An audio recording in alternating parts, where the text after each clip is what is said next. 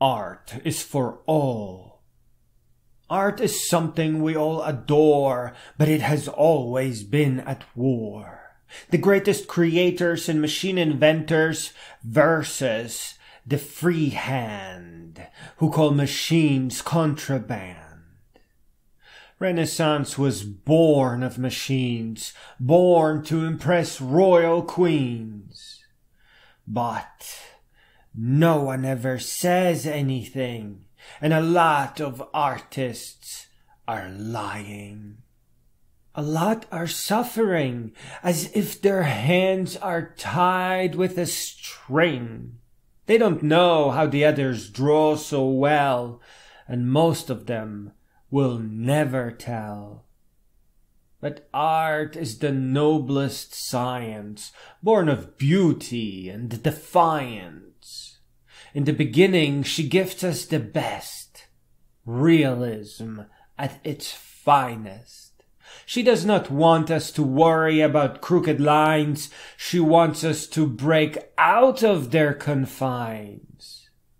And indeed, we are all granted all the tools we need, from proportional dividers to all kinds of tracing.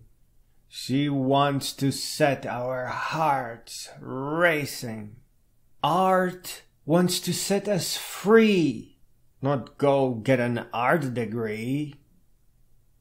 Important part of your art are the machines at its heart.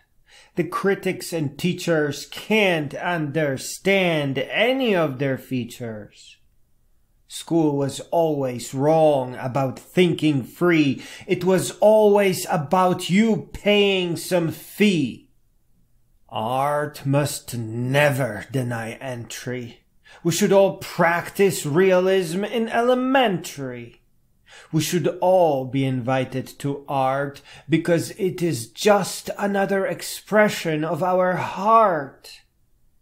It is okay to make the lines perfect and all the colors perfectly correct. And it is evil to say that you can't copy or have it your way. Only when realism becomes something that we have outgrown can we truly say that our style is our own.